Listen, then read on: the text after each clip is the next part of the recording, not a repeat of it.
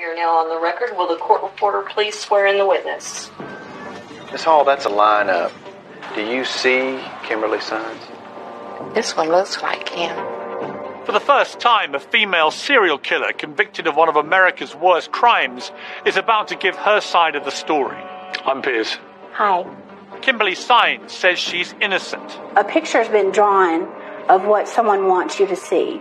And that she was framed for the murder of 5 patients by a powerful healthcare company.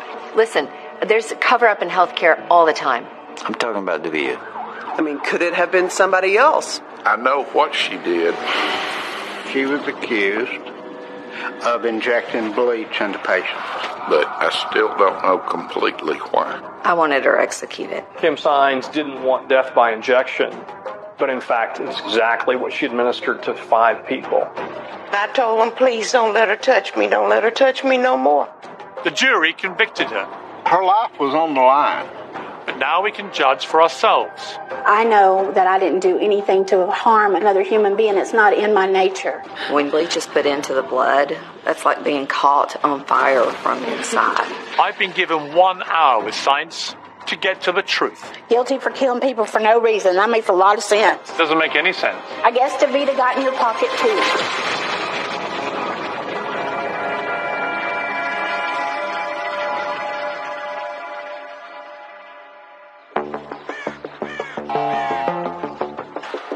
Kimberly believes that this is her opportunity to get her truth out there to the public.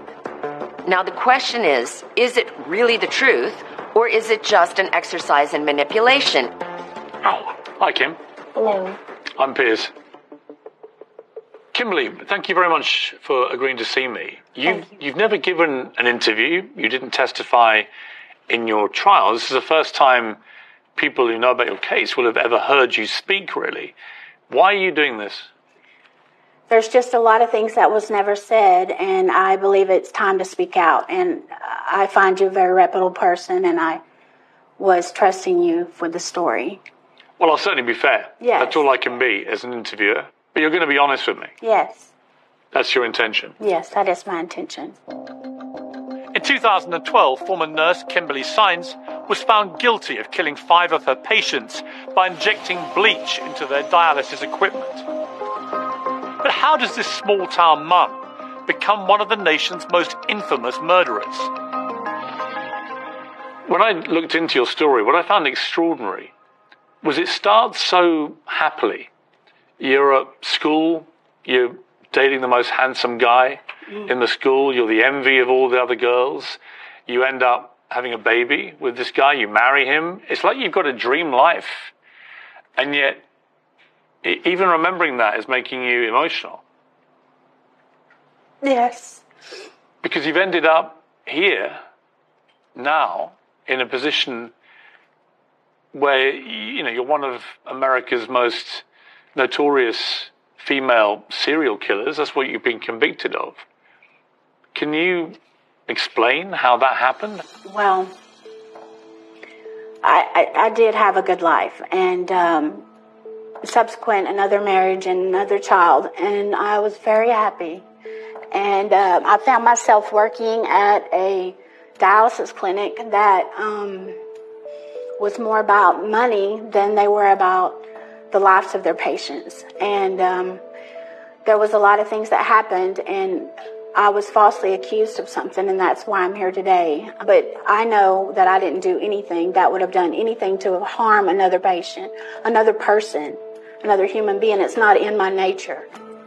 Everybody on either side of the family was in support of Kim. There's never an inkling of a thought, did she do it? And if somebody brought it up to me in that manner, they were shut down pretty quick.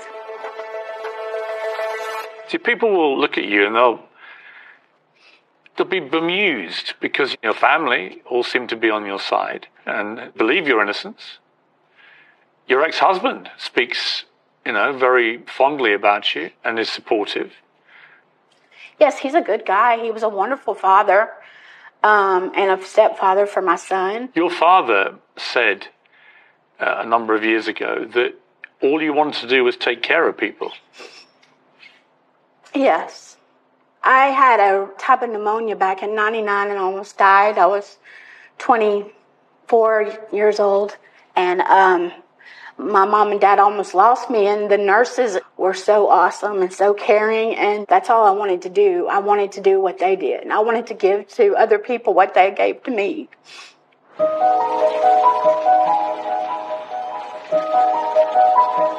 Kimberly's calling in life led her here to this dialysis center in Lufkin, Texas. It's owned by DeVita, one of the largest dialysis providers in the US. But it would soon become a major crime scene when patients suddenly started dying. What did you think about your job when you joined this dialysis unit? Well, I was actually excited because the hours were going to work out real well, and the pay was really high for any nurse in that area without me having to leave town. When we went to training, they really made it out to seem like it was just going to be an awesome job, just really great support, and all the employees were just great. I first became acquainted with Kim Saenz when we were training in Houston, and she was a rather nice person, had a great personality. She even read her Bible at night before we went to bed. When Kim went to work for DeVita, she was happy. Very. She was excited. And we were all proud of her because the dialysis patients are going through a lot. And she was able to make the day, lighter for what those people were going through. 8 months after Kimberly Saenz starts working at the dialysis center, a major incident occurs. It's April the 1st, 2008. That was a traumatic experience on that day. A patient dies during a routine dialysis treatment. This has never happened before at this unit. Do you remember Thelma? Yes. She was a very nice lady, though. Right. My mother was Thelma Frances Metcalf, and she was very unique. She enjoyed her church, she enjoyed her friends, she enjoyed her grandchildren.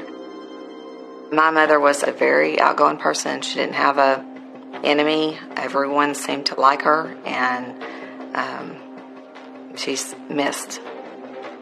It's still hard. What kind of relationship did you have with patients? What did you feel about them at the unit? Well, I always would treat them like I thought it was my mom or my dad or my grandmother. My grandfather at the time was fixing to start dialysis. And so I did have some empathy there because I could always picture it being him. During Mother's dialysis, she made friends with some of the other patients that were there. They kind of formed like a family setting. There was a nurse, and at the time I did not know who she was, that Mom would make a few comments about. Well, I had this nurse today. She, was kind of rude, or, I didn't like the way she did this. She was a little rough. Mother would have bruises on her arms. It's hard for her to transfer sometimes when she was a little weaker, and we have kind of put the pieces together and feel that was Kim. Her daughter said she'd already had concerns about the way you had treated her mother. She said she would often come home, her mother covered in bruises, but that didn't happen when other nurses cared for her mother.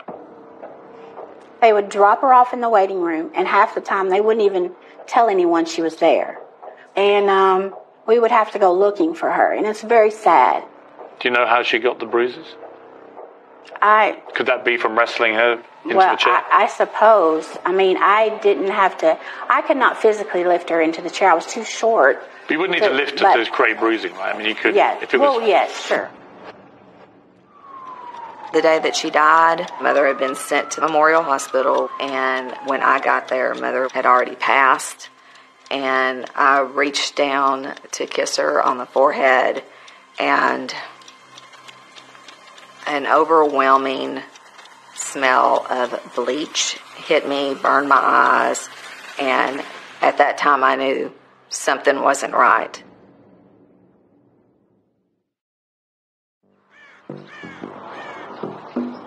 Let me ask you this, Kimberly.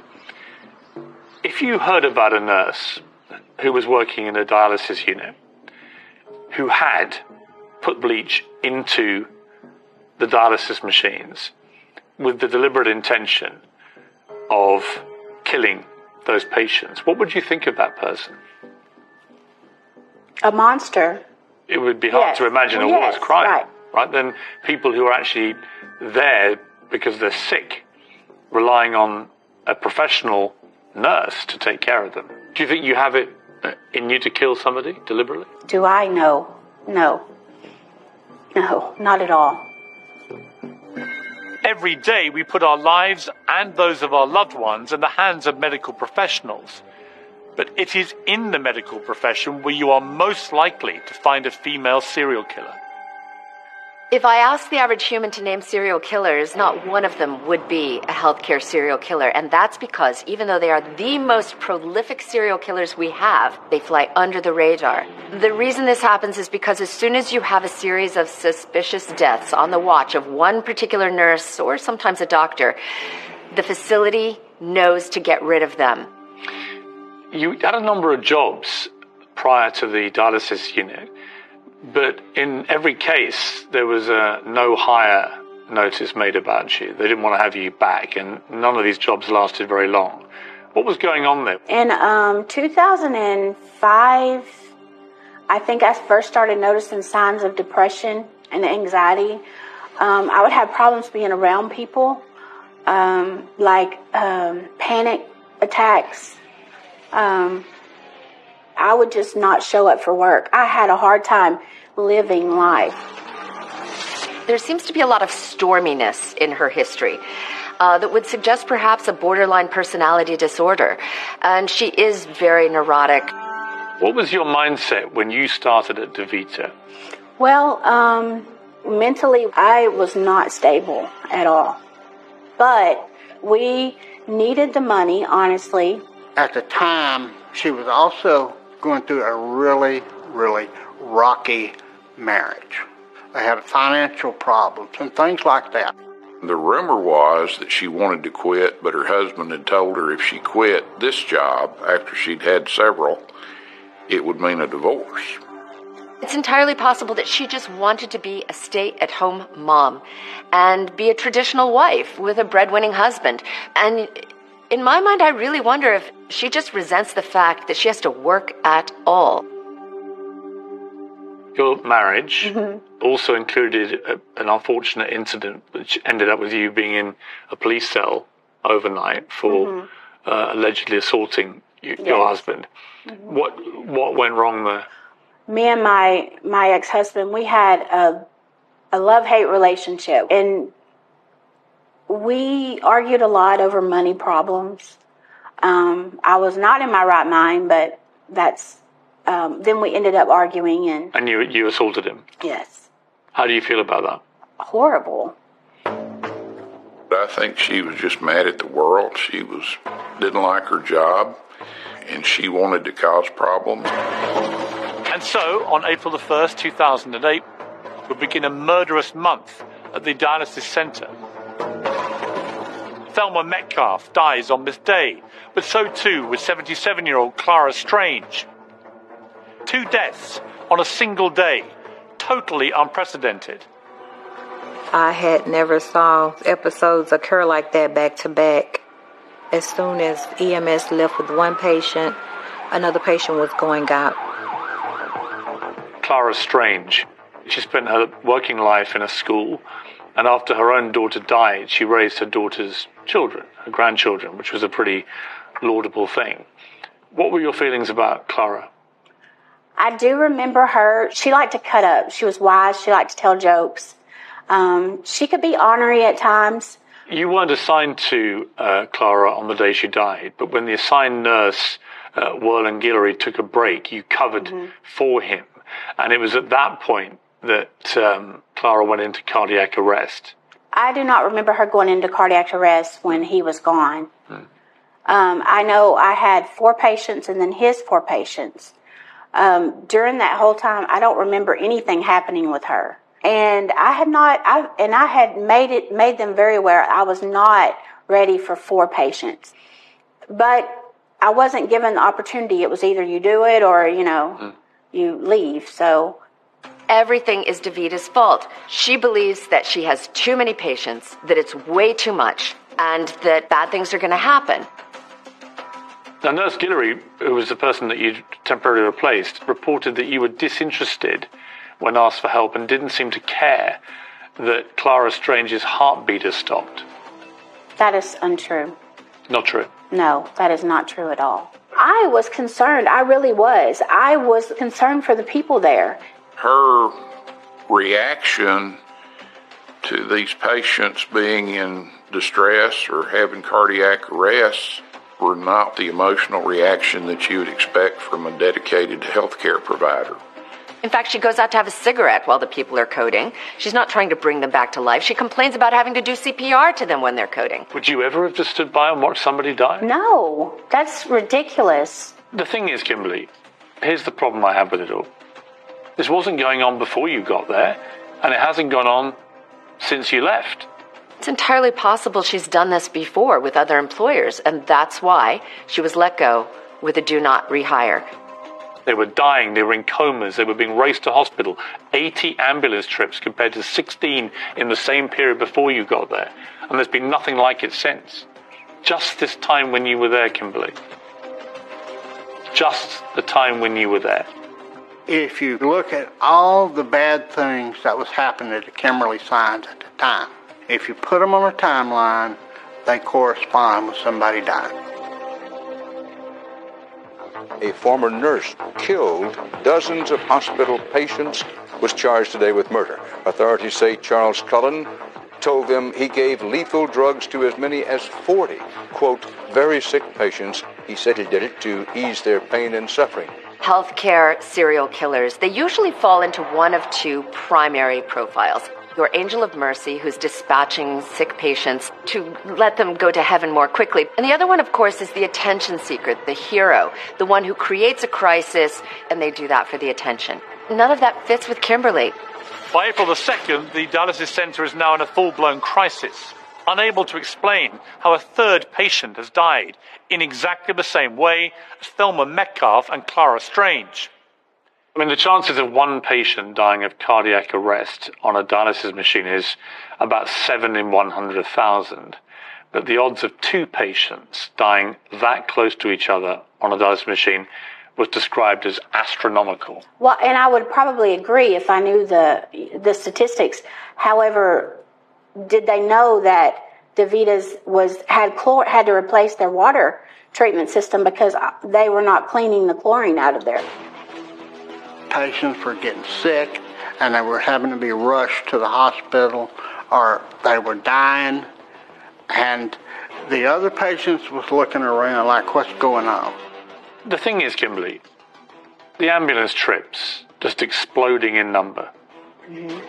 5, 6 times as many from the moment you started it as normal. This is like total, carnage, right? I mean, this has gone from 14 in 6 months to 80 in the next 7 months. We were having codes right and left. But why do you think it was all happening once you joined? Well, no, I never put 2 and 2 together like that. Several of those folks were pretty active, and although they were dialysis patients, they didn't have any immediate expectation of death. So it was really quite shocking. In the second week of April, 3 more patients are rushed to hospital with life-threatening cardiac arrests. What was your view of patients? What did you feel about them at the unit? Are you a compassionate person naturally? I believe I am, yes. I felt sorry for them. But it came up in court that you told staff you didn't like the patients which you had been charged with helping. That's silly. I would never say something like that. I mean, that's a person, a human being. Each and every day before I came to work, I had to say a prayer because you didn't know if it was going to be your patient or someone else's patient. By April 16th, the number of fatal incidents is about to increase again. When Garland Kelly came into the facility, he was happy, he was singing, he was just so vibrant on that day. And what happened to Guy? He was actually my relative. So really sorry I didn't realize. Yeah. You want to talk about that? Not really. Mr. Garland Kelly. He went into cardiac arrest while undergoing dialysis, and he was rushed to the hospital. Do you remember Garland Kelly? I never took care of him, so I don't remember a whole lot about him. He was 58, he had 3 daughters, he was a football coach. He died and was in a coma for 4 months, never regained consciousness before he died. Yes, I remember I was given medication to another patient. And I remember his alarm just kept going off, and I asked her, do you want me to get that? And she was coming from the nurse's desk, and she ended up turning it off. I think Kim Saenz had a very callous attitude towards her patients. She seemed disinterested and very passive in the critical events that happened. It was reported you told the staff you didn't like Garland because he took too long to treat. It took up all your time. You didn't like this patient. I find that odd that I don't like any of the people. Right. Why would they keep saying that at the start? Well, I know that all the ones that were employed with DaVita, when they got on the stand, they lied. As events started to occur more often, we had monitors and clinical specialists that came in. Multiple deaths, no suspects, and nothing to link any of the victims together. Unable to explain the fatalities, the dialysis clinic launched an internal investigation. But the death toll keeps on rising. Saturday, April 26th, was the last day a patient would die at DaVita. And that patient was Miss Opal Few. Opal Few was 91. She had 3 children, grandchildren and great-grandchildren. Do you remember Opal? Yes. What was she like? She was a lovely lady. Do you remember her fondly? Why are you finding it so upsetting to... Because she just reminded me of my grandmother, that's all. And yet, a number of your colleagues said you didn't like her because she moaned and made noises during treatment. And you felt resentful about it. That is crazy. That's not true. No. What you have with Kimberly Saenz is a disgruntled employee. She is dispatching patients in revenge against her employer DaVita because she feels overworked, unappreciated, and she can't stop. I mean, the investigation is going on all around her, and she can't stop. How many people can you credibly accuse of lying before eventually people say, well, hang on, Kimberly, it's you that's lying here? I don't think you've looked into all of this. I have looked into all of it, yeah. My problem is I just don't believe it. Okay. I mean, my question, Kimberly, is did you kill all these people? No, I did not.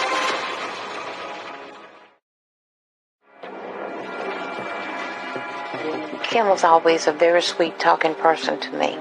She would hook me up to the machine and get me started, and then she would make periodic checks to come and check my vital signs. And she was just a nice person to me. There was people who liked Kimberly Saenz. Don't get me wrong. Most of the time, she was with me. Okay. And I enjoyed it because she could really stick. Okay. You know, it ain't everybody can stick your arm. But none of the patients saw it coming from her. None of the employees, except maybe one, had a suspicion about Kimberly Saenz. Did you get on with these other staff, or did you have a bad relationship with them? Well, I did have a bad relationship with Candace and with Werlin because he wanted to go out with me. Do you think it was some sort of revenge, what he was saying? Well, I was shocked that he said the things he said on the stand. He was lying? Yes. Not completely, but there were some things he said that was a lie, yes. You think they're all lying? Yes. In just 4 weeks, 5 patients have had fatal incidents and 12 have experienced near-death cardiac arrests. Then, on April the 28th, investigators get a major breakthrough. Does that photo look familiar to you? Yes. This is the workstation where she was standing, and this is where she set the bleach container down on the floor. Dialysis patients and former medical workers Linda Hall and Lurleen Hamilton report seeing the same nurse use a syringe to draw fluid from a bleach container. The first thing hit my mind, that ain't sanitary. These two patients had a medical background. They worked in medical facilities. It was the fact that she set the bleach pan on the floor that caught their attention. She took the syringe out of her pocket and squat down. And you could see her pulling back on the syringe, filling it up. And I saw her go take the syringe and put it into Miss Rome's IV tubing. Then she injected it in Miss Washington. Her husband was there, and he was shouting out, "What's wrong with my wife? Who done did something to my wife?" In Martha Roan's case, there were two eyewitnesses who say they saw you actually poisoning her blood with bleach. Yeah, there were two that I had experience with, both of them. A bad experience? Bad experience? No. I'd had experiences with them. But why would these two patients invent the fact they'd seen you? Well, first of all, neither one of them could see. Right. So they were blind. Oh, yeah, they were. Blind. So they were lying too, because obviously couldn't have seen. No, I did draw it up, but I was making it for a cleaning solution. Right. I wasn't making it to go kill somebody. But they're all lying, all these people. Yes. All the staff who said that you spoke badly about patients were liars? Well, all these people are still employed by DaVita like they were during the trial? That would make it an extraordinary conspiracy, wouldn't it? Well... Wouldn't it? Well, you would think, yes. Yeah. She is saying what all perpetrators say when they get caught. They blame the system. They blame their coworkers. They feel like they are the victim. And this is part of psychopathic behavior, is to blame and point the finger at everybody but yourself. Basically, Kimberly Saenz was caught in the act. And if she hadn't have done what she did at the time, with the two patients there who had medical backgrounds, there's no telling how long this would have went on. I told him, please don't let her touch me. Don't let her touch me no more. Because whatever she did to Miss Roan, I don't want her to do it to me.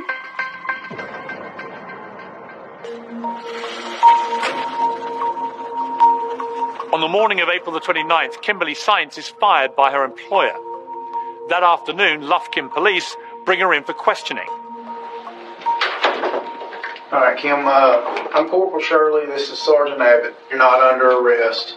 And there's some things that we want to sit down and discuss with you. Okay. One of the first things that crossed my mind was it was an act of malpractice they were trying to cover up. Some medical issue, negligence they had done. We also wanted an opportunity to speak with Kim Saenz to get her version of the events and what had happened. Are you from Lufkin area? Mm-hmm. I grew up in Central all my life. Okay. And I went to Angelina Nursing School. Mm-hmm. Kim was talkative, chatty. You could tell she was nervous, but we told her what the allegations were, asked for her explanation of it. She began to offer one. I don't know what's going on, and I'm scared to leave my patients. I don't know if it's in the water system. Have they been checking on that? Yeah, that's what they said. And I'm just curious, what if our machines are hooked up and they have some bleach in them? I haven't researched into that, but I just have to wonder what kind of reactions would have happened. The video interview is kind of interesting because she immediately kind of brings the topic into bleach. It went from it's possible it's a cover-up and that she's innocent in this to maybe she did have a role in this. When police investigate Kimberly's internet search history, her involvement in the deaths looks undeniable. The day after the first two deaths, on April the 1st, in the early hours of the next morning, you were searching on the internet for all sorts of strange things connected to this. Can you be killed by bleach on dialysis machines and so on? How do you explain that? When I came in, I was very distraught. 2 people had died in one day. But these searches, Kimberly, look, bleach poisoning, chlorine poisoning, bleach given during dialysis. Can bleach be detected in dialysis lines? I think that dialysis patients' symptoms of bleach infusion. I mean, can bleach be detected in dialysis lines? Yes. Strikes me as that's not somebody curious. That's somebody looking to how you would cover up such a crime. Yes. Kimberly Saenz got on her computer and she did research, can bleach be detected in dialysis lines? And the answer she got back was no. So at that point, I believe Kimberly Saenz had figured she had just found the perfect murder weapon. But just to clarify, you did make the searches. You're not, you're not disputing that. Yes, no. No, right. But why would you be asking, can bleach be detected in dialysis lines? So that specific question, I don't understand why you would ask that. I don't know if is that exactly what was typed in? Yeah. I've always thought it was the water system. I do know that the water treatment system, how it wasn't cleaning all the chlorine out of the lines, and that not everyone was rinsing their machines after they pushed the bleach through, which we did twice a week. If there was contaminated water, all the patients would have gotten sick, not just selected individual patients. It's either the water, which nobody believes apart from you and a few people, or it's you. Okay. And that you were a cold-blooded serial killer who, for whatever reason, wanted these patients dead. Police are now convinced Saenz is involved. Investigators send the equipment used during dialysis treatment to be tested for bleach. Several blood lines test positive, but the really damning evidence is found inside a syringe used on patient Opal Few. They later found a syringe labelled with Opal's name, which supposedly had a medication, but actually had bleach inside it. And that was one of the main reasons you were convicted, in fact, because they could see clear evidence that bleach had been put into a syringe where there's supposed to be other medication and put into the machine and killed someone. Oh, that's not what happened. It's not. At all. No. No. I mean, those syringes were found in the sharps containers, which are covered in bleach. They're even, the tops of the sharps containers have blood all over them. There's bleach everywhere, including in the water treatment system. There is no reason that something which contains medicine should ever have bleach in it. That was the light bulb moment, and then once we traced those back to when they were administered by Kim Saenz. There's no other explanation than murder. In the expert witness testimony that was given in court, they explored all the theories, and the reality is they came to the absolutely incontrovertible conclusion that somebody had deliberately put bleach into these dialysis machines and had killed these people quite deliberately. And that the only person that could possibly have been, because you were the only one around these machines in every single case, was you. That's not true. And goodness knows how many others with other drugs, like heparin and stuff, which people believe were being used on patients in this facility. And the common theme of all of it, in the end, is you. This wasn't going on before you got there, and it hasn't gone on since you left. But if they replace the water system, $250,000 worth, you're not taking everything into consideration. No, I am. From all the evidence. If I'd been on that jury, I'd have convicted you. Why should we believe that you didn't? A lot of people ask me, do you really think she killed 5 people? And my answer to that surprises some. No, I don't think she killed 5 people. I think she killed at least 19.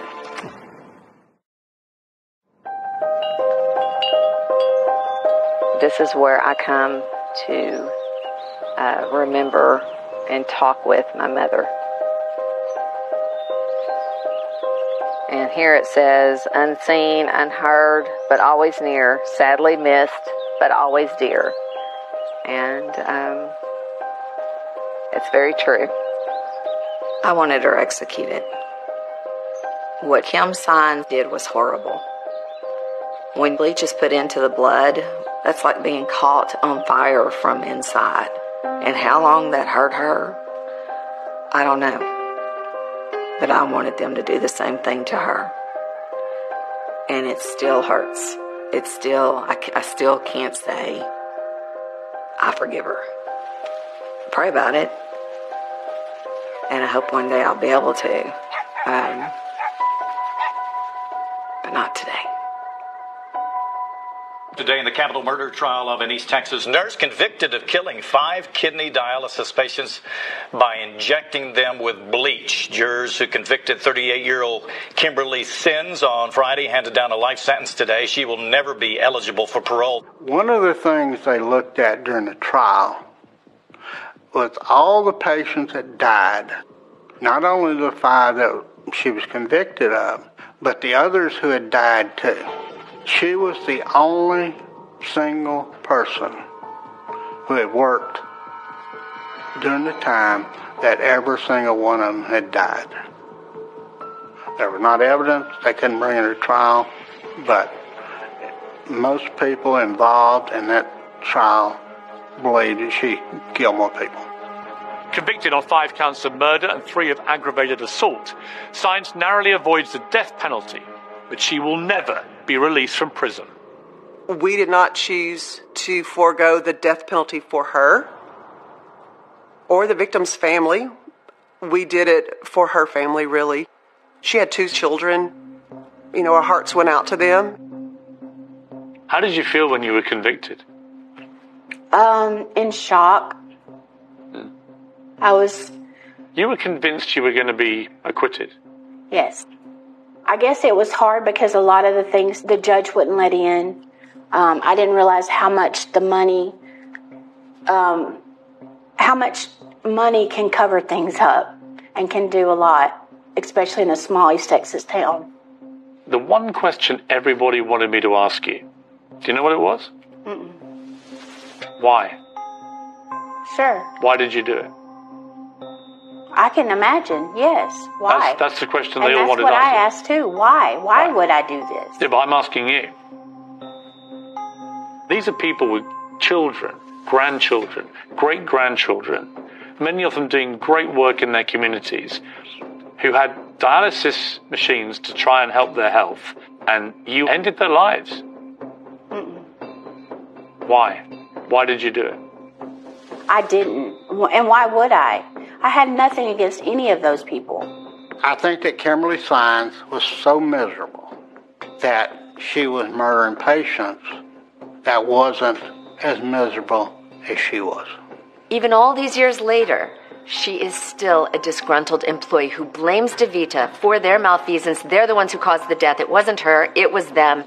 So when peers will not buy her line, doesn't go for her story, won't agree that she's innocent, she is right back to blaming her employer. This is how she gets through her days, by believing that this is all DeVita's fault. And I believe if you would truly look into it, you would see that. We looked into everything.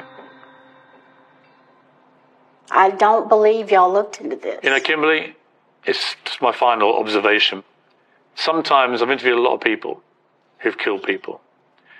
Sometimes the easier thing is just to admit it. That's the path to atonement. There can be no path to atonement if you don't admit what you did. And maybe you're in denial to yourself. But you and I know you did this. No, I did not. That don't even make sense. It does make sense. Okay. I really thought you were going to help me. Help you what? Help me to get the truth out. Thanks a lot. I think we did get the truth out. I guess he got in your pockets too. What about my pockets? I guess DeVita got in your pocket too. No one from DeVita. I don't know. Yes, apparently they did. I don't know anybody from. Anything. I don't know anybody from DeVita. I've never met anybody from DeVita. I've only met Whatever. you. I just think you're guilty. I'm sorry. Okay. Guilty for killing people for no reason. That makes a lot of sense. It doesn't make any sense.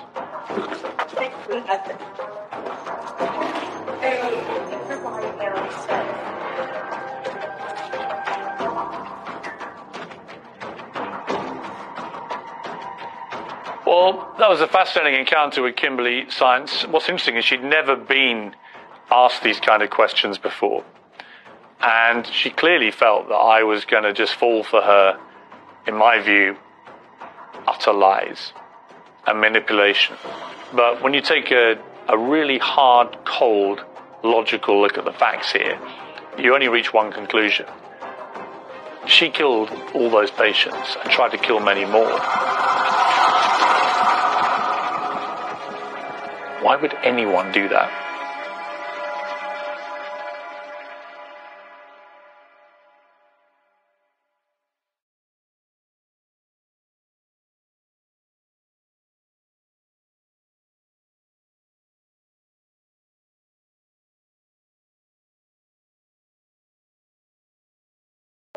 I'm Emily Campagno. As a lawyer, I've spent many hours with convicted felons inside the walls of prisons. Those are conversations and experiences you never forget.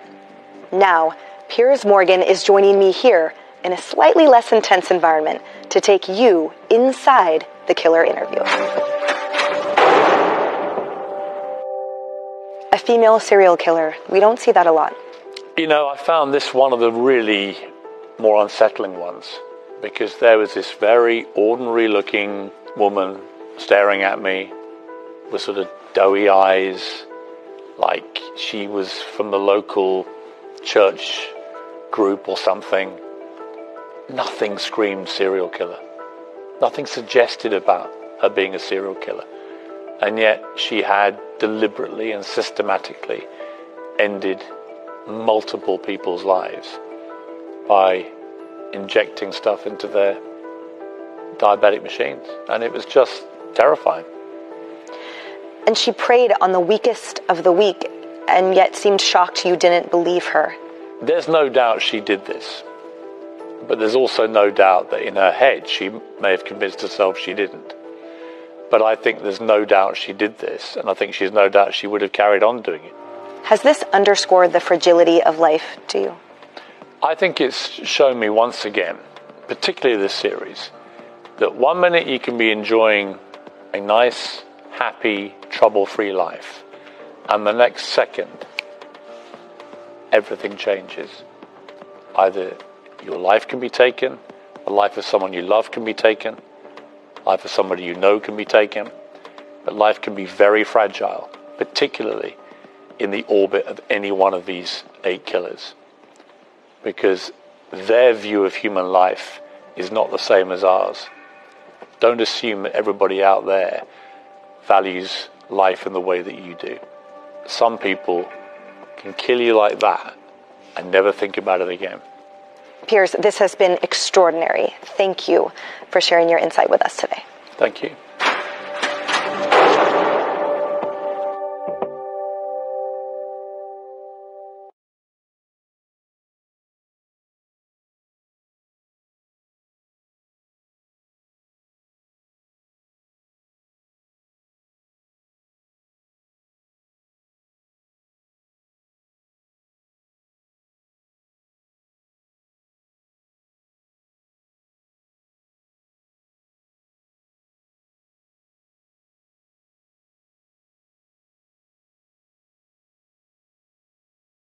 There was always that doubt in the background that he could be just the unluckiest guy in the world. 62-year-old convicted murderer Carl Carlson wants you to believe he's guilty of nothing more than having bad luck. It appeared that tragedy was stalking Carl Carlson. His horses died, his wife died, his son died. The truck fell on my stepson. His chest was crushed. This was an accident. Carl was just so traumatized by it. There had been a fire at my sister's house, and my sister did not make it out. His first instinct was to save his children. He must have been devastated. It killed me.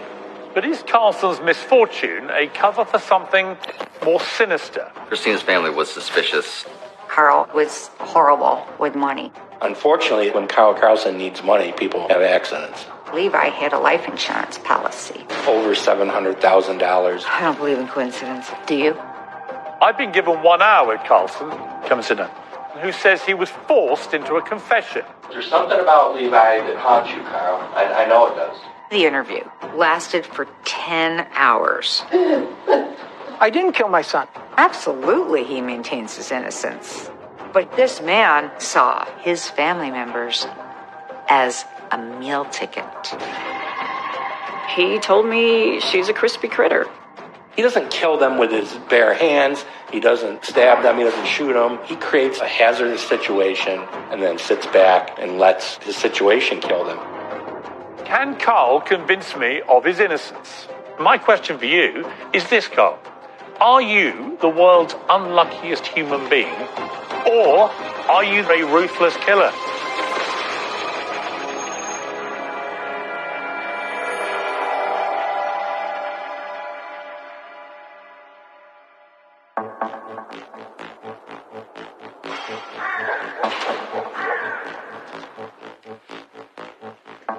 Carl, how are you? How are you, sir? Piers Morgan. Carl. In the 90s, Carl Carlson's family home in Murphys, California, burns to the ground. His 3 children thankfully survive, but his wife, Christina, does not. 29 years pass before a jury rules that this wasn't a tragic accident, but premeditated murder. Carlson had set the fire to kill his wife. But he says he's innocent. Carl, thank you for agreeing to see me. You've been in prison for how long now? Almost 10 years. What's that been like for you? You know, it's tough mentally. And especially knowing that I'm trying to get people to listen. Did you ever think you'd end up Never. in prison, potentially for the rest of your life? Never, never. What do you hope to achieve with the interview? To prove that, number one, I'm innocent. Number two, that I didn't get a fair trial. What age were you when you met Christina, your first wife? I was 23. I mean, she was beautiful. I mean, she really was. And personality that you don't find. She really saw the best in people. So you were properly in love with each other? Yes. Oh, yes. Yeah. Were you a good husband, do you think, to her? Looking back, I worked a lot. We can always be better. Carl was not happy in Murphy's. He wanted to go back to New York, and my sister had told him, we're not going to go back to New York unless you have a job with benefits. So Carl was stuck in Murphy's, whether he wanted to be there or not. So there was definitely issues in the house. Tell me about this awful day when you had this tremendous fire at the house. Started off New Year's Day, and was out at the barn in the garage. So they were all in the house and you were outside? Correct. Okay. And it was a short time later that I heard Carl Holger Carlson get the kids. Carl Carlson was unable to access the house because the flames had consumed so much of it already. Carl then decided to save his children from the outside of the home and heroically broke the window and was able to reach in and grab them and pull them out to safety. And all this while, it's like I'm not hearing the wife, so I figure, okay, she must have went out a different way. There's a back door. Or... You assumed your wife had escaped? Yeah, I mean, it's like you're assuming she's alive. There was no, help me, I'm trapped. There's no, I'm screaming in pain or anything. Christina Carlson's attempts to flee to safety were basically done to no avail. She tragically died inside of the bathroom.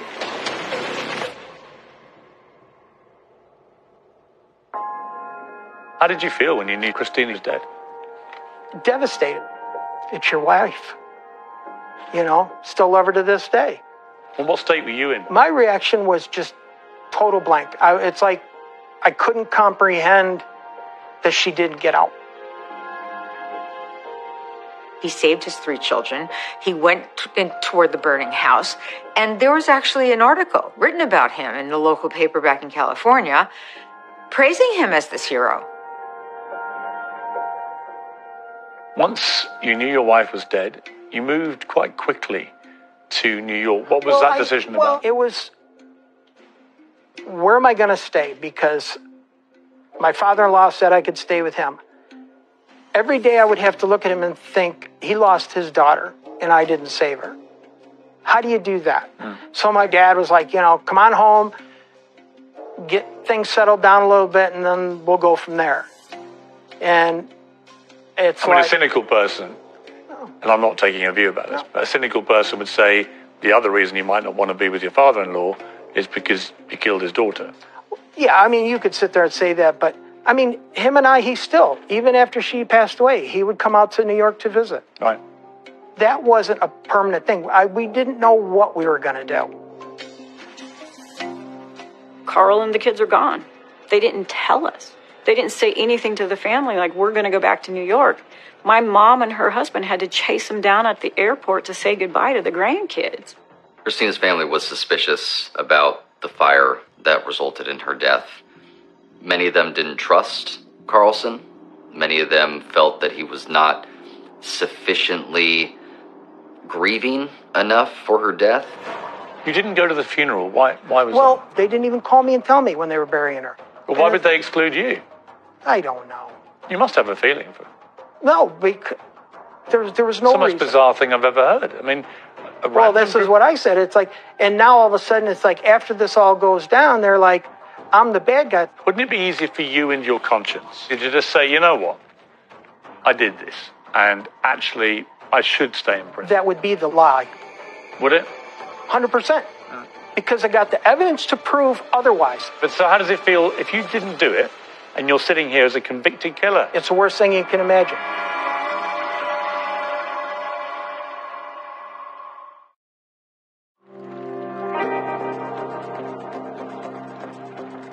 The house fire in California is officially recorded as accidental. Carl Carlson receives a huge insurance payout.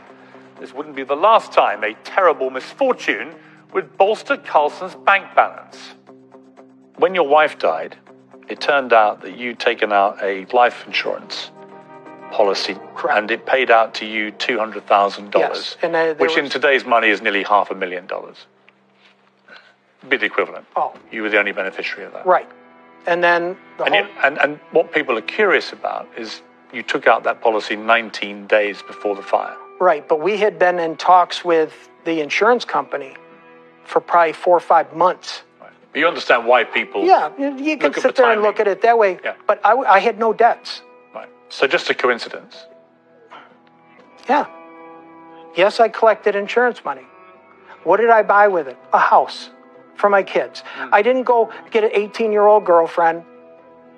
I struggled to rebuild a whole life again. I was a single father for years. After the fire, Carlson moves his 3 children, Erin, Katie, and Levi, nearly 3,000 miles across the country to be close to his family in Seneca County, New York State. 2 years later, he finds love again. You rebuild your life, and at a line dancing club, you meet Cindy, your second wife. Correct. What was that like for you to find love again? It was a little bit of fresh air because being a single parent is tough. Being a guy single parent is tough. Thinking, okay, you got to find somebody that's going to want to jump in and accept 3 kids. First time I met Carl, he pretty much told me his story of how his first wife died in a fire and that he had 3 children and he was raising them by himself. And I just really felt sorry for him. The kids took to her very well and things were going good. I think it was a change of pace for them. And we pretty much bonded. It was a little bit harder, I think, for Levi because, there's 2 sisters and he's the only brother.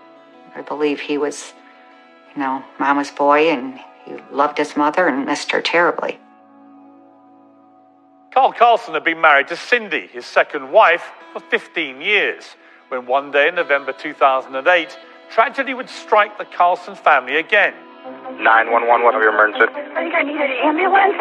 Okay, what's going on? Carlson and his wife Cindy were attending a funeral. Levi, he was working on the car at the Carlson ranch, and he was alone. We pulled into the driveway, and I saw that Levi's truck was still in the same spot. And I went in the house, and it wasn't long after that Carl came and was banging on the kitchen window hysterically, telling me to call 911. The truck fell on my stepson. The truck fell on your stepson? Yes, and we just got home, and I don't think he's alive. Cindy knew Levi was dead the minute she saw him. He's pinned underneath the truck? Yeah, my husband's lifting up the truck. Honestly, I don't think he's alive. Levi's chest was completely concave. Oh, my God. Is he breathing? No. He is not breathing. Okay. No. I find him out of the truck, jack it up, and get him out. The wife's there, neighbor's there, and we both pick up the shirt, and his chest is just crushed. Okay, we're going to start CPR, okay? Oh, they want to start CPR. Do you know CPR? His chest is crushed. It was just one of the worst things that I'd ever witnessed, you know.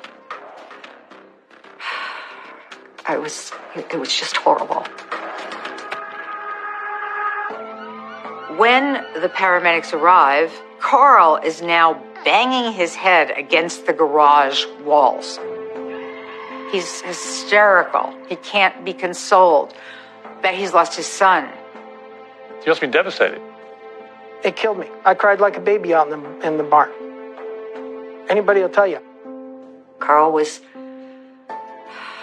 just so traumatized by it.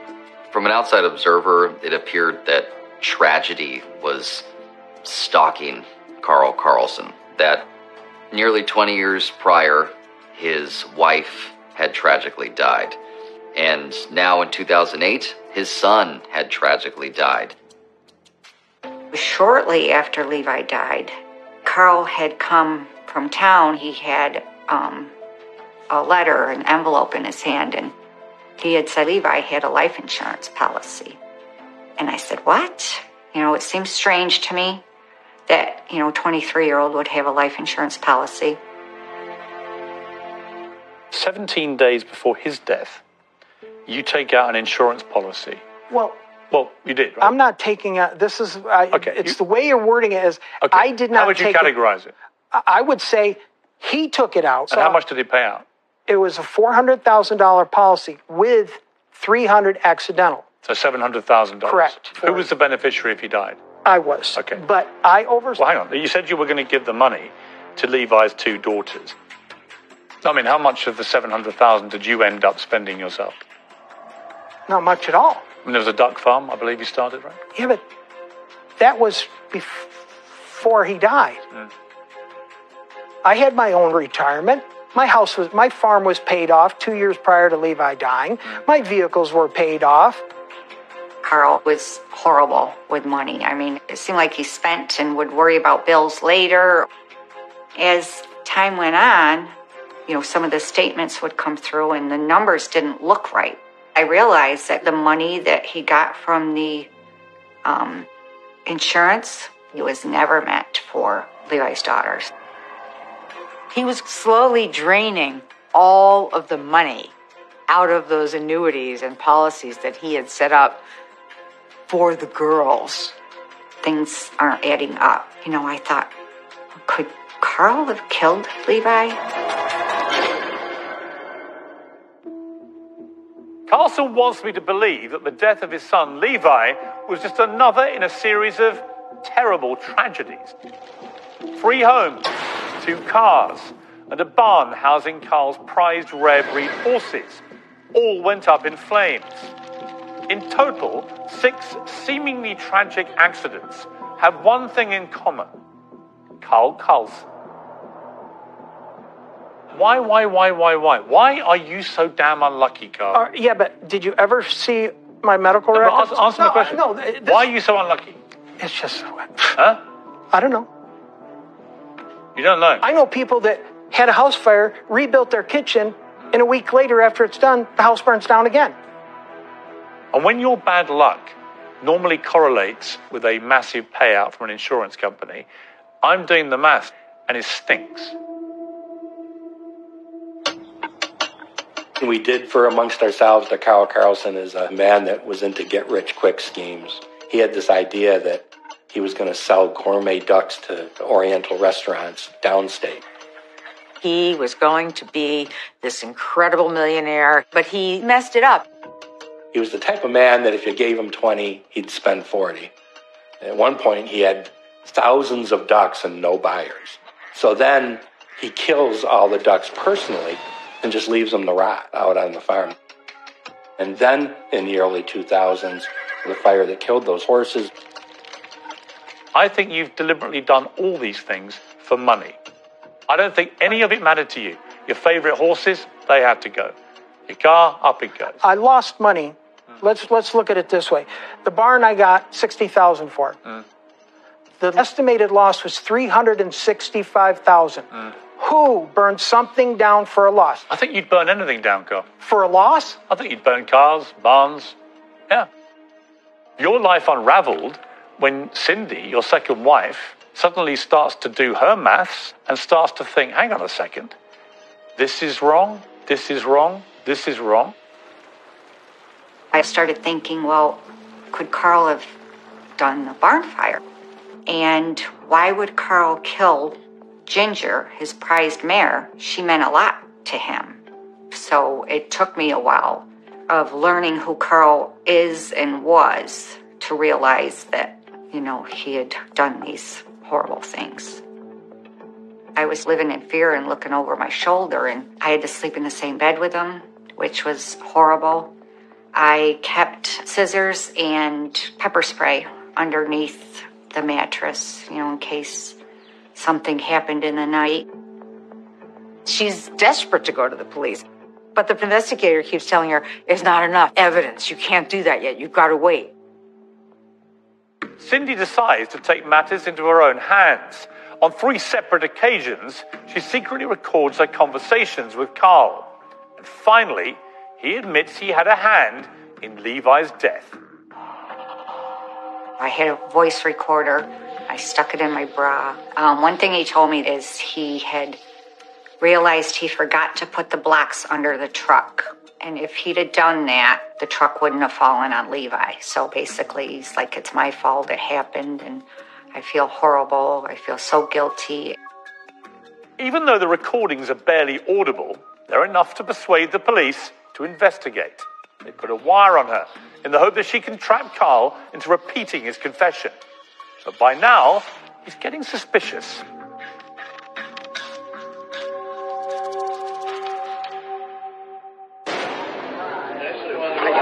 I asked you if you pushed the truck, and you said yes. I didn't push the truck, I said.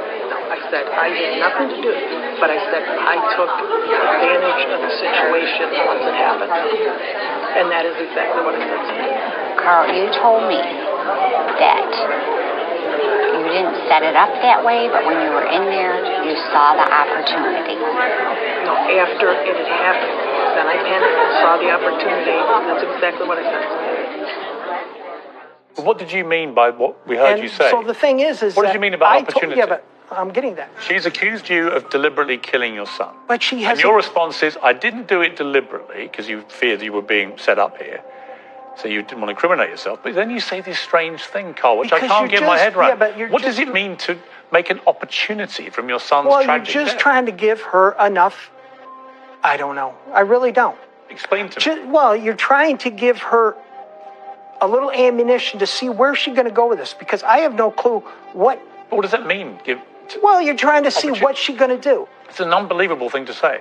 I'm trying to understand. Right. Any man who can say his son's death is an opportunity and admits that admits that's despicable and horrible, I'm asking myself right now, what else are you capable of? You see the interview. There's something about Levi that haunts you, Carl. I know it does. And you see them trying again and again to trap Carl. What kind of father are you? Piece of shit. Exactly. They're unable to do it. We were ready to go to trial. We were confident we were going to get a conviction. Here's the bottom line. I don't believe you. You're bullshitting me like you bullshit everybody else. I didn't kill my son.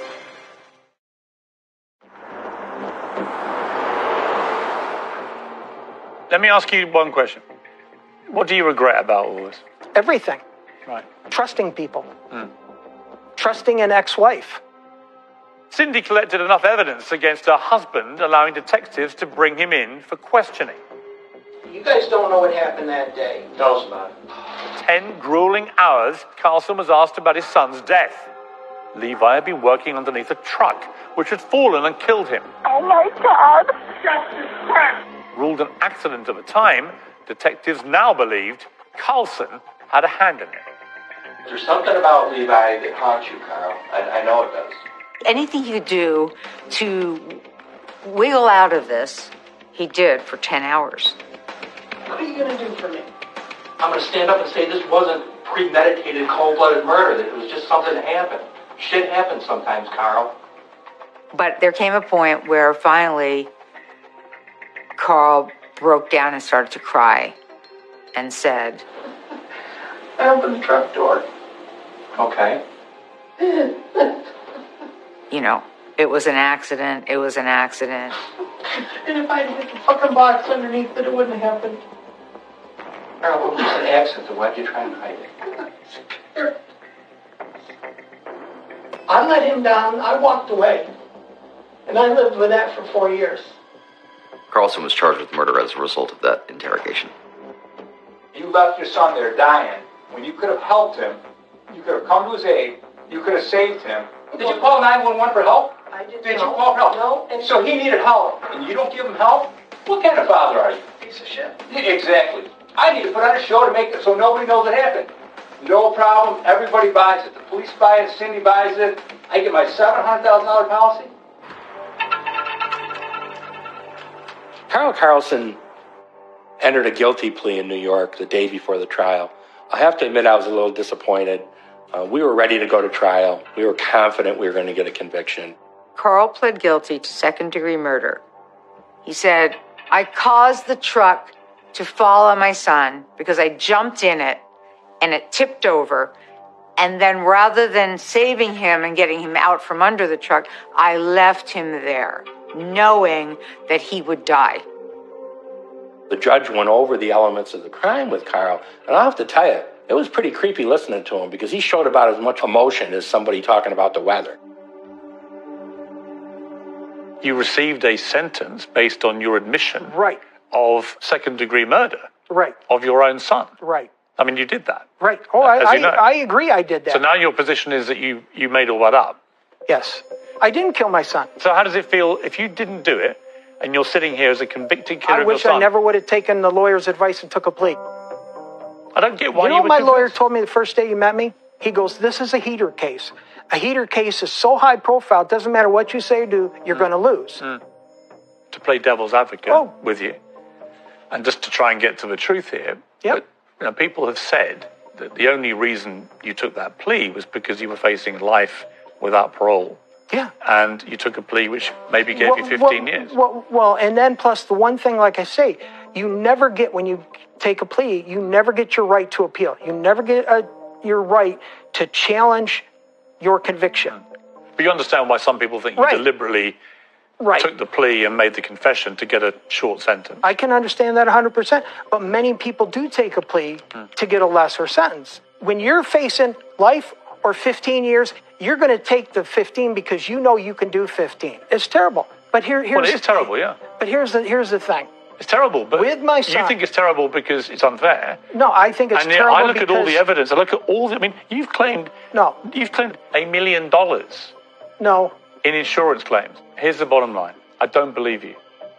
You're bullshitting me like you bullshit everybody else. Well, I don't. I started to see what I thought was a pattern between Levi's death and Christina Carlson's death. They were different, no doubt. But when you look at it, there's also similarities. There's no reason No reason he couldn't have got to that bathroom. No reason. I think his intent was to stand there and watch the whole house burn up, and not just his wife. Not one of his family members meant anything to him. He told me she's a crispy critter. I get that you think you're the world's unluckiest man. No, but I'm just looking at it and thinking you're not unlucky. This is all deliberate. But the evidence proves. Everyone that was around you was unlucky. Why does it differ? Your wife was unlucky. Why does the coroner to this? Your son was unlucky. Hold on. Your horses were unlucky. But you're not answering my question. I can say I'm it's sitting. Not my job to answer your questions. It's your job to answer mine. You were convicted of murdering your wife. That you had cold-bloodedly planned. Well, hang on. Had planned the murder of your wife. And by doing so, you could have killed all your children as well. Yeah, if I was in it for the money, wouldn't I have done that? Well, I don't know. After Carlson pleads guilty to the second-degree murder of his son, Levi, in California, prosecutors reopened the case into the house fire that had killed his first wife, Christina, 22 years before. There was one witness to that fire who could have told them what happened that day. That witness, his son Levi, who was nearly 6 at the time. There's no doubt that Carl had another motive besides money to kill Levi. I always suspected that Levi knew something about the day of the fire that he just didn't want to talk about. Was my father not going to save my sisters? That's the question that's going through this kid's mind. I think that Levi got himself out of the fire, and I think only because Levi got out, it forced Carl to get the girls out. I think his intent was to stand there and watch the whole house burn up, and not just his wife. I think his intent was to see his kids go too, and to collect not just one life insurance policy. I think he intended to collect on 4. He started to think, what if Levi knows this? Why let a witness be there living? He's almost 6 years old at that time. He knows. And as Levi got older, he started to worry. Carl wanted to remove the one person that really had the key to really what had happened. You took out insurance on the kids as well? Yes. And Christina was the beneficiary to them. So if anything happened to them, only she would get the money. But on her death in this fire, you got $200,000 to you. You were the only beneficiary of that. Right. The fire that kills Christina starts in the afternoon. The kids have been put down for a nap, and Christina is taking a bath. Investigators then discover burn marks in the remains of the house that indicated the fire was deliberately set to trap the family. The most important evidence on this fire is an immediate pour of kerosene outside the girl's bedroom door and outside the bathroom door, and that it was ignited on purpose. I was positive that the spill pattern was deliberate.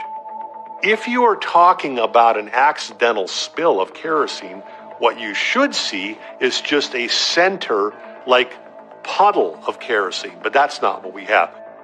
Christina Carlson was unable to escape. She was unable to escape chiefly because the only way out of that bathroom was the bathroom window. The same bathroom window that had been boarded up. The investigators established that kerosene had been deliberately poured shortly before the fire. Here's the problem with that. You don't believe that? No, not at all. We did have a spill of kerosene. We had a kerosene heater that was broke. We cleaned it up days before. After the spill, yes, you smelled a little kerosene in the air, but we saturated it with so much water, it wouldn't burn in a million years. Had that bathroom window not been boarded up, she'd have got out, right? Yeah, but it would have taken more time to open the window than it would to pull the board off. Right. So, out of interest, when was that window boarded up? It was like a week, maybe less. And the thing is that it's easily to come off. You've got adrenaline. Your kids are there. Why not get out of the tub? She only needed seconds to get to the window or seconds to get to the door. Why did she do neither? We don't know. bathroom door is here, and kerosene got spilled here. That's where they presume it started. I went out to the house the next day, and as I'm looking around, there was an axe there. So if Carl really had wanted to do something to get my sister out, he had a tool that could have knocked the boards out. Why he didn't knock this out? He should have knocked that out. There's no way she could have pulled it off. There's no reason he couldn't have got to that bathroom. No reason. Do you wish with hindsight you'd smashed your way in? Yeah, but then you look at it another way, it would be the worst thing I could do. Why? Because what would happen if I died in it too? You could have gone in. There are people who I know for a fact, if that was their wife, they'd have broken into the house. Some people would, some people wouldn't. Carl, let me assume for a moment you're telling me the truth, which I don't think you are. But let's assume your version of events is right. You've been oddly oddly unemotional about the deaths of your wife and son in this interview. So here's your chance. How did it feel? Is me sitting here crying going to give me any sympathy? No. I didn't get a fair trial in California. I didn't do it. That's facts. What's facts is you sitting here as a convicted murderer. That's right. But why hasn't the death certificate... The murder of your wife and the second-degree murder Why hasn't the of death your son. certificate ever been admitted in Why the are court? you sitting here for double murder of a wife and son? What you can't disprove is the timing of these insurance policies being taken out and the deaths of your wife and son where you are the sole beneficiary. Twice is not a coincidence. Not when it involves your wife and son. Right. When Christina died, Colette told Carl she wanted to see her sister's body. I told Carl that I wanted to see Chris. I said, I want to see my sister. And he said, you can't. And I asked him, why not? And he told me she's a crispy critter. And that was how he explained the death of my sister to me. I think that's the real Carl. I think very few people see that. Murderers. As illogical as they may seem to the normal person, there's something behind it, right? Here, there's nothing behind it other than money. Carl looked at his family members as a meal ticket. You're a killer, aren't you? No. You're not the unluckiest man in the world. Well, do you... You're a ruthless killer.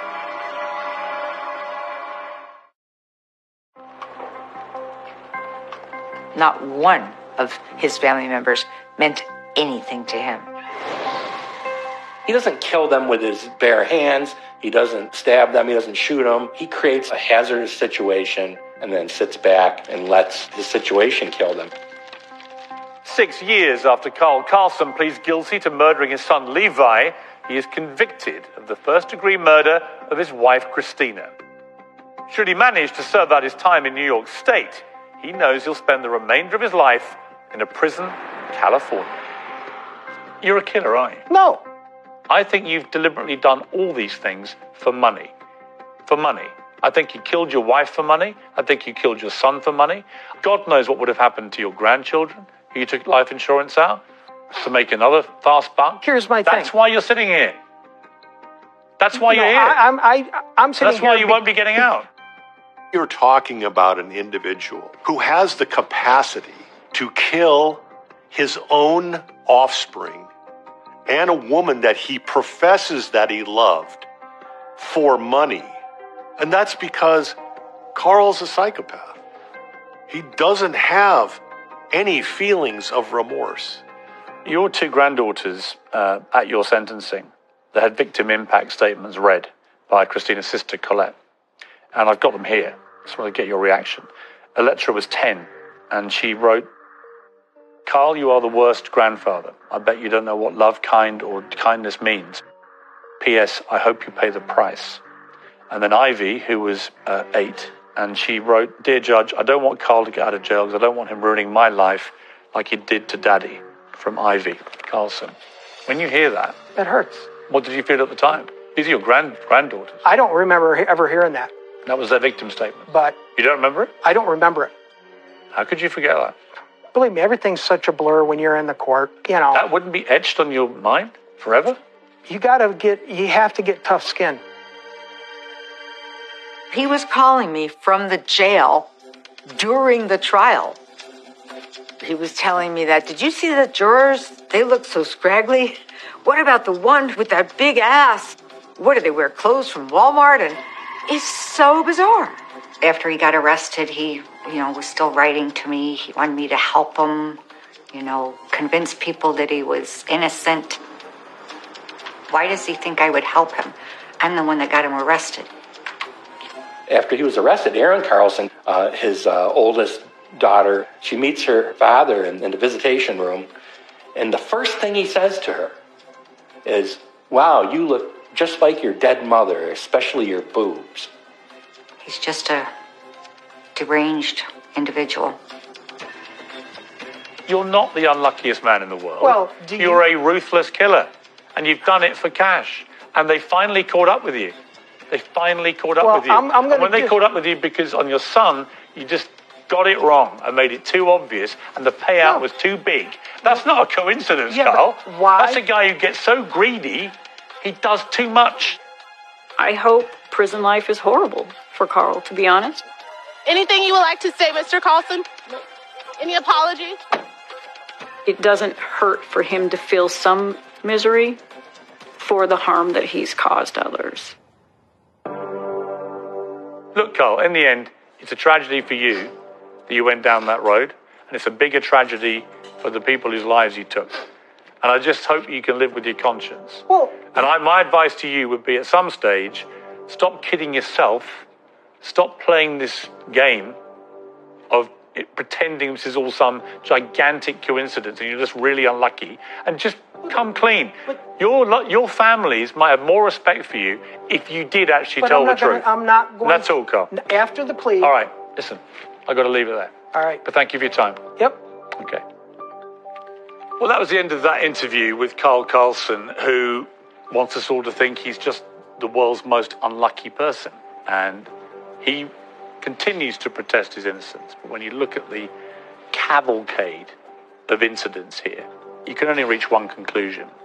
Carl Carlson is not unlucky, he's evil.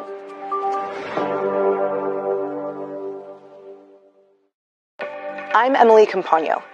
As a lawyer, I've spent many hours with convicted felons inside the walls of prisons. Those are conversations and experiences you never forget. Now, Piers Morgan is joining me here in a slightly less intense environment to take you inside the killer interview. Carl Carlson. Yes. His horses died, his wife died, his son died. What was your reaction when he called himself the unluckiest man in the world? Well, I knew that Carl Carlson wasn't an unlucky person. He was a cold-hearted, very sadistic mass killer of people that he loved or purported to love. And not just people, but prize horses or cars that got torched, or pretty much anything he could think of that he could take an insurance policy out on and then claim the money. And he didn't care if it was a wife or a son or a horse or a car. If you were in his orbit and he could get money on insurance, you were dead. What are your thoughts on greed as a motive? I think there are lots of motivations for murder. Some of the biggest ones are obvious. Passion can be a motivation for murder. But greed is a particularly awful one. That people would be driven to kill someone not because of emotions or because of gang rivalry or because of whatever it may be, but purely for money.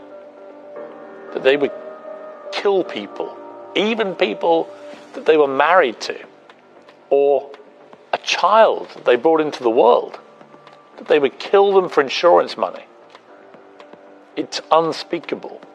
There's a particular vileness about greed being a motivating factor for murder, I think. And did you experience anything in your interaction with him while you shook his hand, anything that alerted you to such a vile, insidious quality about him? I knew from the moment he sort of bounded in, quite chirpy, quite confident, that he was utterly convinced that he was going to persuade me he was just this really unlucky guy. And really unlucky. His wife died in a house fire. His son falls under a truck. You know, his horses all die in a house, in a barn fire. His cars all get torched. Just one thing after another. God, what about that, huh? He genuinely thought that he could sit there spewing this crap to me and I was just going to fall for it. And there was a moment, as there is with a lot of these interviews, when I'm kind of, you know, just engage with them and get the story and get enough in the can for a show. And then I switch. And then I go into, I don't believe a word you've been telling me. And in that moment, with him in particular, you could see his, like, the blood run out of his face. Because until then he's thinking, maybe he's persuading me. And this is good for him. And then I just looked him in the eye and went, I don't believe a word you're saying. And from that moment, it obviously becomes a very different interview. It becomes more contentious. He's much more defensive. And then by the end, he was just angry and stomped off. Did you feel he wanted to please you, or did he see you as an arbiter representative of greater society? No, Carl Carlson is just the world's biggest bullshitter. And he just thought he could bullshit me into oblivion, and I would just believe him. Do you believe he would have kept engaging in these insidious acts with insurance and murder if he hadn't been caught? I have absolutely no doubt Carl Carlson would have carried on insuring people and things and killing or destroying them for financial gain for as long as he lived. It was an obsessive greed and desire to just make as much money as he could, and he didn't care who died or what got torched in the process.